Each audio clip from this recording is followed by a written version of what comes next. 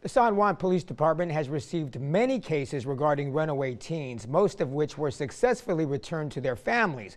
But now, CBS 4's Joel Flores explains what the department is doing after the body of a 15-year-old runaway was found dumped on the side of the road.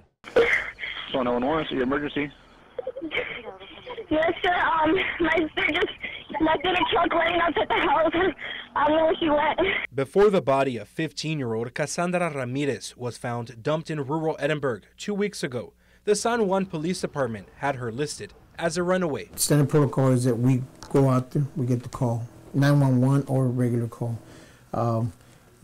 Parents state or the guardian at that time states, juvenile under 17 years old left with consent or without consent, meaning that, they left without us knowing.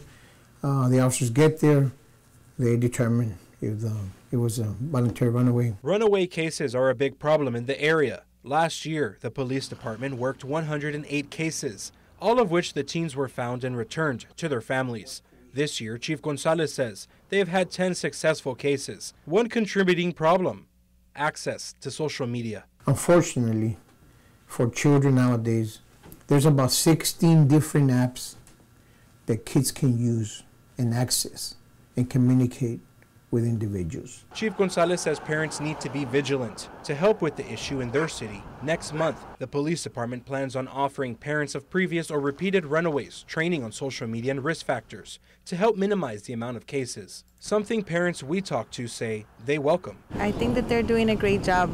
It's just something that we can begin at the house and take precautions as parents. In San Juan, Joel Flores, CBS 4 News and ValleyCentral.com. And Chief Gonzalez also told us the death of Cassandra Ramirez is still under investigation at this time.